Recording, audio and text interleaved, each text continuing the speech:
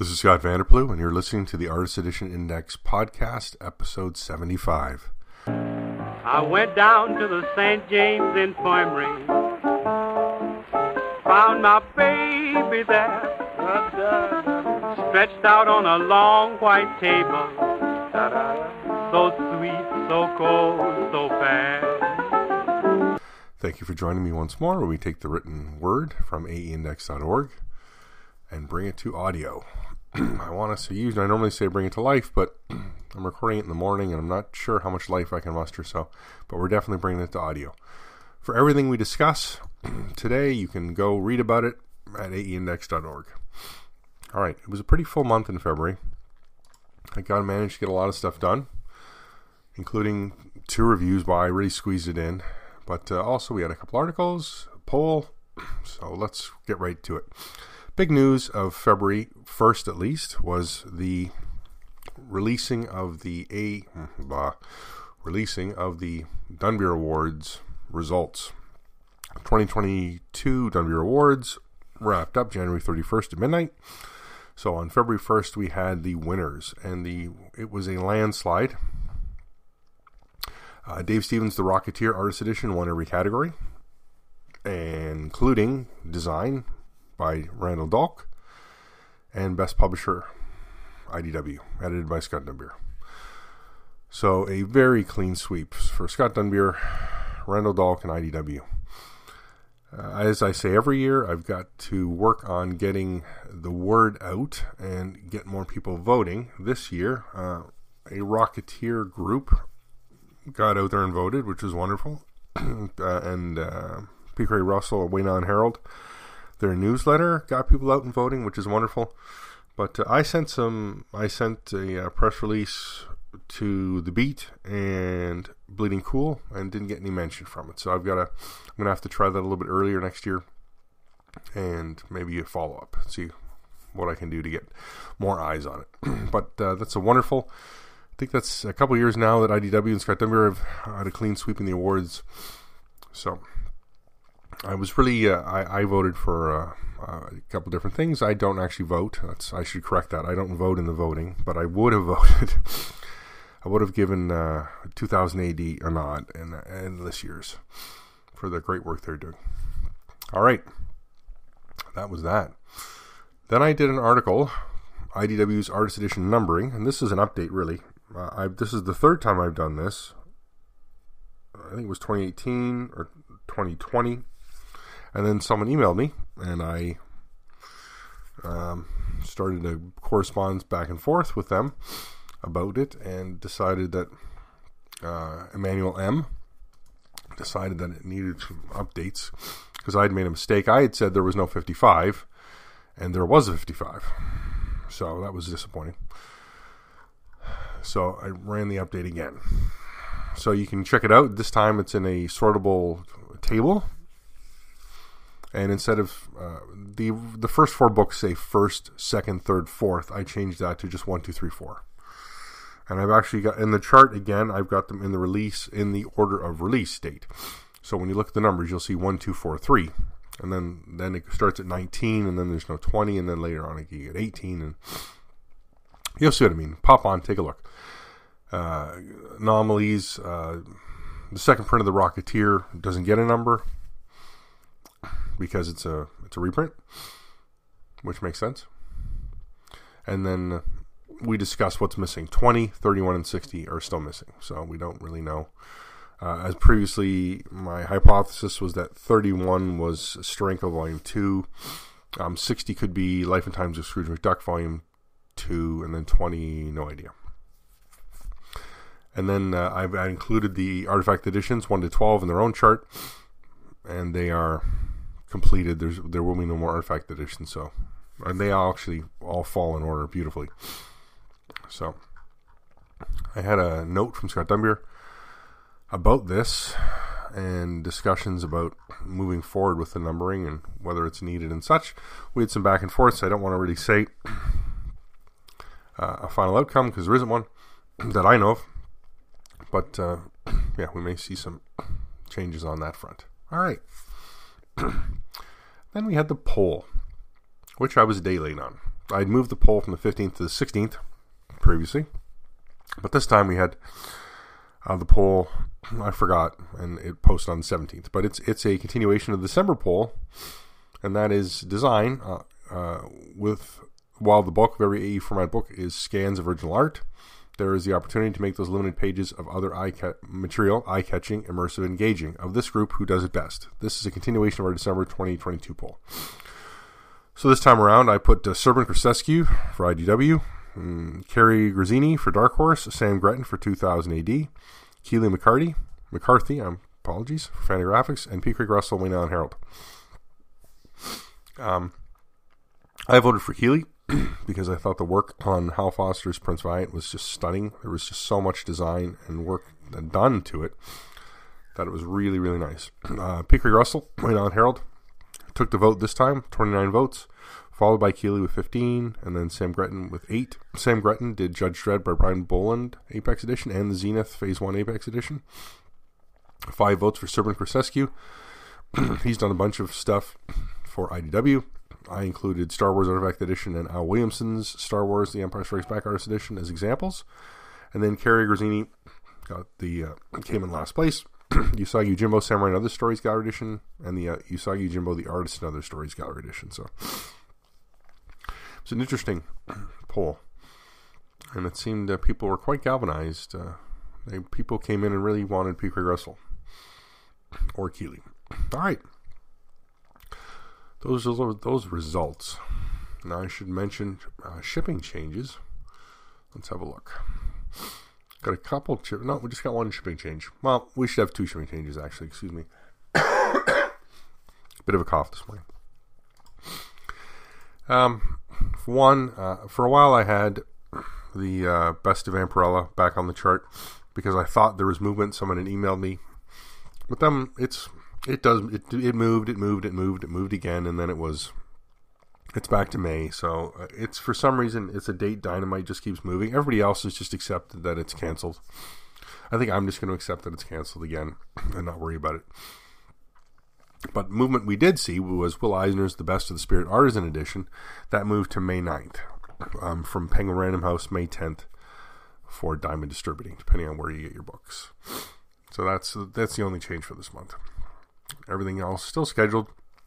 A small list, nothing solicited this month. So no new books announced. We've still got Frank Miller's Daredevil Artist Edition as the newest announcement, coming out in August 15th. And that's, like I said, I found that on Penguin, but that hasn't been mentioned elsewhere. All right, that's the changes. Not a lot going on there. Let's talk out-of-print sales, which are really, they were a bit all over the place this month. Or technically January for February. All right. Bernie Wright's an Artifact Edition second print sold 4 copies for an average of $150.99. I don't know who in California's got this many copies, but they just keep selling them. So that's interesting. Best of EC Artist Edition Volume 2. 2 copies sold for $229.99 average. 1 copy of Bill Sienkiewicz's Mutants and Moon Knights and Assassins for $649.99. My goodness. If only I could get my hands on 5 of those. All right, 1 copy of Conan Red Nail's Original Art Archives. 3 copies, averaging $190.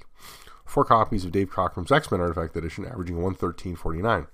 1 copy of Dave Stevens' Rocketeer Artist Edition, second print, sold for $110. 2 copies of David Mazzucchelli's Daredevil Born Again Artist Edition, sold for an average of $246.75. 1 copy of Frank Miller's Sin City: The Hard Goodbye, sold for $95. 3 copies of Gene Colan's Tomb of Dracula Artist Edition, sold for an average of $263.33. 2 copies of Gil Kane's Amazing Spider-Man, sold for an average of $132.75. 2 copies of Jack Kirby Commandy: The Last Boy on Earth, sold for an average of $105.50. 1 copy of Jack Kirby's Fantastic Four: The World's Greatest Artist Edition, that's the twice up one, sold for $174.99. 3 copies of Jack Kirby's Marvel Heroes and Monsters, sold for an average of $221.83. 1 copy of Jack Kirby's The Mighty Thor Artist Edition, sold for $149.99. 2 copies of Joe Kubert's Tarzan of the Apes, sold for an average of $97.99. It's a great book. 1 copy of John Buscema's Silver Surfer, sold for $100. 1 copy of John Byrne's Fantastic Four, sold for $205.93. It's a bit of a price dip for that book. 3 copies of John Byrne's Marvel Classics, sold for an average of $91.29. That's a good price for that book as well. 2 copies of Mad Artist Edition sold for an average of $236.23. I had 2 copies for sale for months and months and months on my site, and I think I eventually lowered the price to $150 because I couldn't sell them. All right. 1 copy of Marvel Covers Artist Edition first print, $99.99. 1 copy of Michael Golden's Micronauts Artist Edition sold for $505.47. That's the standard cover, folks. That's a big jump. 2 copies of Mike Mignola's Hellboy and Helen Other Stories first print sold for an average of $237.50. It's a book that just keeps doing things. I don't know. I think it's dead. I think the second print's out. The Artisan Edition is out. And then some increased prices surprised me. 3 copies of Ross Andrews' The Amazing Spider-Man sold for an average of $134.99. 2 copies of Sam Keep's The Max sold for an average of $262.50. 1 copy of Sergio Aragona's Groo the Wanderer sold for $187.21. 1 copy of Spawn Vault Edition, $400. 1 copy of Spawn Vault Edition 2 for $206.27. 1 copy of Star Wars Artifact Edition for $89.99. 3 copies of Stranko Nick Fury Agent of S.H.I.E.L.D. first print sold for an average of $253.33. 1 copy of The Prisoner Original Art Edition sold for $225. Man, the Prisoner book had just nothing, just sat there, didn't do anything. And then the last year and a half, people have, I guess it's all Prisoner fans, I don't know, but that price just stays pretty high. 2 copies of Wally Wood's EC Stories Artist Edition first print sold for an average of $311.50.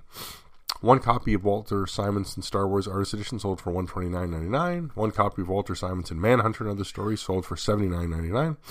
2 copies of Will Eisner's The Spirit sold for an average of $200. Record hitters this month. Bill Siekevich's Mutants, Moon Knights, and Assassins. 1 copy in January sold for $649.99. That's a new high. Jack Davis's EC Stories Artist Edition signed. That hit a new high in January 16th of $699.99. Mad Artist Edition, January 23rd, hit a new high of $399.99. Again, that's my sour grapes. 1 copy, and then Michael Golden's Micronauts, new high, $505.47. So 1, 2, 3, 4 record setters this in January of 2023 for artist editions. And you know, as I used to say, I started this the high price for the variants and the signed editions, but just the regular covers seem to be hitting new records. So it's pretty great, unless you're, it's pretty great if you're selling. Let me put it that way. Which brings me to my, my monthly pitch for the site. If you'd like to support the AE Index, there's 3 ways, and I'm thankful for all of them. The first one is to use the links on the site. Generally, they are affiliate links. Not always. A bunch of the French sites are not affiliate links because they just aren't available.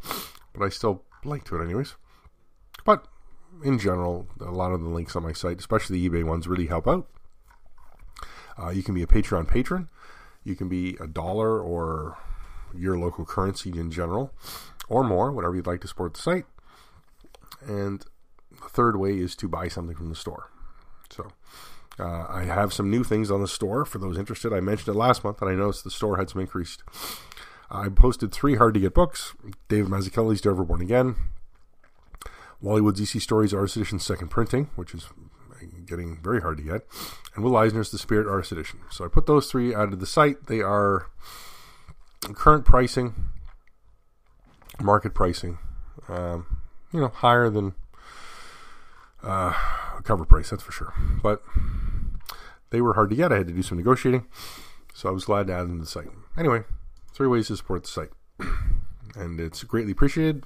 And you may be wondering, what does he do with that? I just buy more books. That's what I do with it. They host the website, buy books. All right. 2 reviews this month. Both bande dessinée. And the first one is Johan et Pirlouit La Guerre le 7. Sept Fontaines Artiste Édition.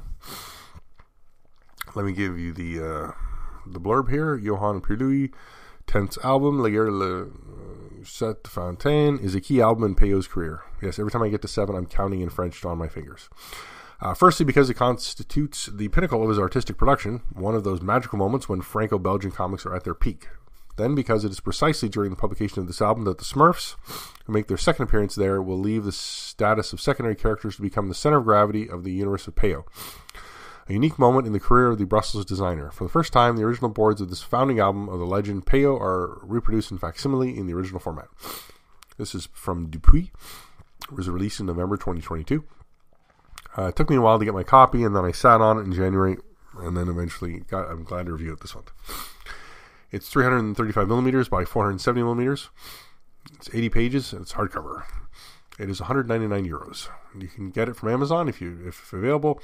Otherwise, Nifiem store is the one I would order it from. That's where I did order it from.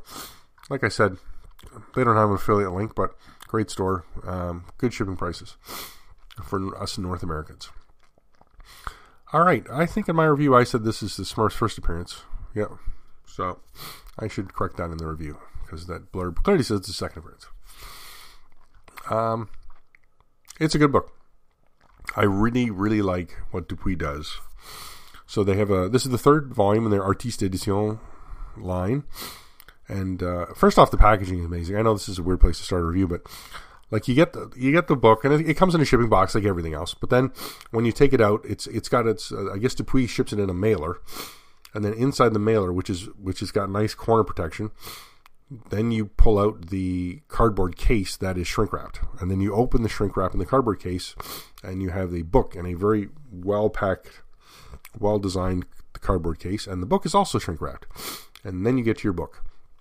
So it's very, very well packaged. It will survive shipping anywhere in the world and come out pristine. If you look at my reviews, you'll see that there's a dent throughout my book, which is sort of annoying, but it happens. So I don't know where this dent came from, but you can see it clearly there's one white page when the book starts that they show the cover image. So Johan Pirlouit, I don't think any of that is available in English. I know the Smurfs have all been available in English, and then Paper Cuts is continuing to do the Smurf collections. A few years ago, I got some for my son when he was younger, and he liked them. This Peyo, I mean, I do really like his art. I had previously discussed a Peyo catalog that I had, and this is really good. Oh, yeah, anyway, so you can see I'm a bit scatterbrained this morning.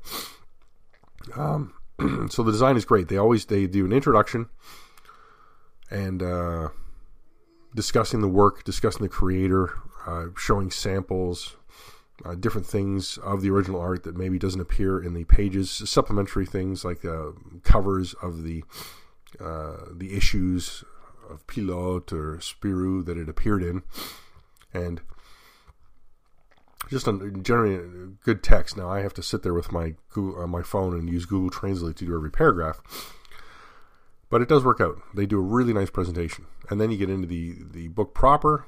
The scans are wonderful. This book is so interesting. It's like all the Spirou Pirlouit books, right? The art was done in two sections, an A and a B section, and then for the albums, they taped them together. So this has got the tape marks. You can see they're still labeled A and B, but for some reason the bottom of all the boards have aged or got dust on them or like mold spots or something. So it's some odd way that it was stored that a lot of the bottom pages are much worse than the top. So I'm not sure what happened there, how it was stored. All that sort of stuff, if you want to refer to it as a patina, it all adds to the overall effect, right, of the original art. And this is one of the reasons AE format readers, collectors, buyers are buying these books, right? We only want to see what it looked like in the artist's hands, or what the original page looks like, not the printed, cleaned up. Right? Peyo didn't make a lot of mistakes or didn't do a lot of corrections. He used whiteout very sparingly, or correction fluid, as I say in the review, because I don't want to use a name brand. But it's an excellent book. The only disappointment with it, and this is probably not fair to anybody really, or Dupuis or Peyo, and for sure. But I mean, it's 80 pages. The other books were more than that. It's also smaller than the other books. This is the smallest Artiste Édition from Dupuis yet. That's probably because it's following the size of the originals, but it's a bit disappointing when you compare them to the other ones because the prices stayed the same, right? 199 euros. Something I didn't realize either is these are printed in China. I thought the bulk of bande dessinée books in this size, in this format, were printed in France, Belgium, but apparently not. So that was interesting as well. An excellent book, as always. Check out the review, check out the pictures, watch the video flip through, because I've got a video flip through for every review now, for all those video hounds out there. All right, second review. Photonik, Les Enfants de l'Apocalypse en genre original. Let me give the blurb here. Now, this is from Édition Black and White, and they don't really do a blurb on their website. They just give you the facts. So the plates of the album have been scanned and printed in 4 colors. The retouching and all the details that we lose when reducing or coloring will be visible. The original Ciro Tota issues, as you've never seen them before, a must. Containing the entirety of the 80 pages of Les Enfants de l'Apocalypse, reproduced from original plates, printed at 153% of the original size. Printed in color and HUV technique for an astonishing rendering. I don't know what HUV technique is. Forward by Thierry Mornay. 40-page gallery, a fold-out page, enlargements of panels to appreciate the power of the author's line. The book is protected in personalized cardboard packaging. Cardboard cover with a selective gloss varnish on certain parts of the book, plus anti-scratch varnish on the cover. Printed on a beautiful Superior Munkin paper, 170 grams. Sent in a shielded cardboard packaging. This was released in September 2021 by Édition Black and White. It's 30 by 40 centimeters, or 12 inches by 15 3/4 inches, 128 pages. It's a hardcover, and it was 115 euros. You can order it online from Édition Black and White. I did not find an affiliate link for this book either that I could do. So I previously did a different Édition Black and White Ciro Tota book. This was part of a batch of books I bought from Édition Black and White. I had some, my PayPal balance had been building up, I want to say a year ago. And, the AE printing market for North America had really declined or slowed down. And I decided to order 5 books from Édition Black and White. It was the best, I got the best shipping deal I could get. And this was one of the 5. Unfortunately, with all the events of the last year, I've been slow to review them. I don't think I reviewed any of those 5 yet. But they are coming, I'll tell you that. I really like Ciro Tota. I think I've discussed that previously when I reviewed that gallery book that I got. This is his character Photonik, which is being printed in English as individual issues. If you check Previews World, you can see that Photonik's getting some printings. They're not doing this story yet, but you should see this in English. Let's discuss this book. Very, interesting. Édition Black and White. He must be a fan of North American AE format books, and I'm talking about Raphael Wacker, the publisher of Édition Black and White, because he very much follows the format of the IDW books, where there's an introduction or a preface in French, and there's the colophon, and then there's the story, and then there's a gallery section at the back, and he's got chapter dividers. So it very much follows sort of what the format established by IDW, which is great. But we miss out on any ancillary material, any biographical material that we've sort of come to expect from other French books of this caliber. So, like I said, with the Dupuis Artiste edition I was just discussing.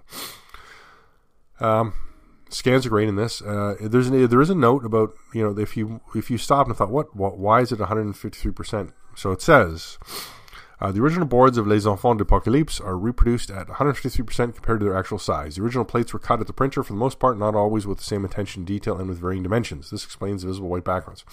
So I think he increased them. That really doesn't explain why they were increased. Why, or just to get, so you can appreciate the art more? I'm not really sure. I guess, that's a good question. The scans are great, though. They reproduce really well. The original art shines. Tota did use whiteout. He made these little notes in red. I don't know if it was for him or the publisher, and some of them are crossed out. So I think it's production values, but I can't really tell.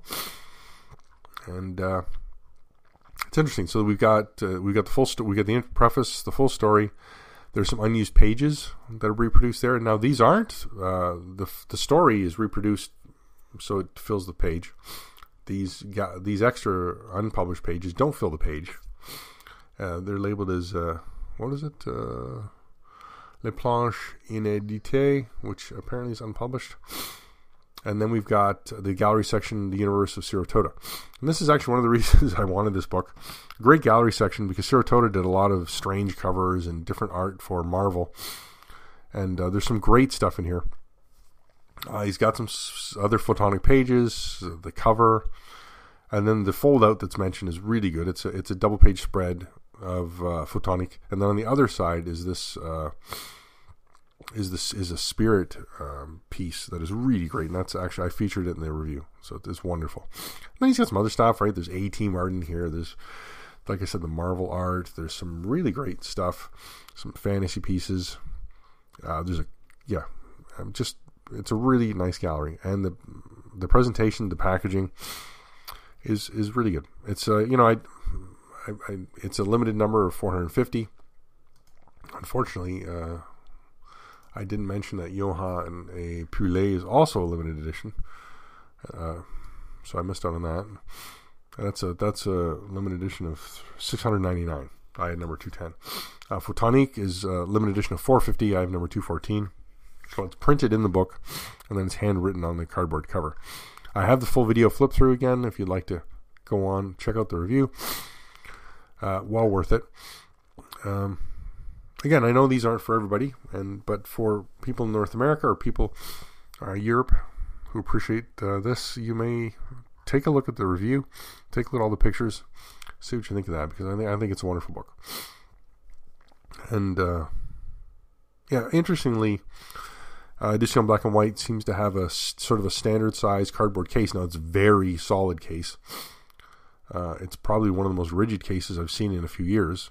But not all the books fit exactly in the case. This book doesn't fit the case properly. There's two sort of plastic spacers, and the one has tape that's not pulled, but it could be stuck in the book, and then the tape sort of curled a bit and stuck to my book. So I was slightly annoyed by that, but I kept the book so it shouldn't move. So anyway, that's it for this month. Thanks for joining me.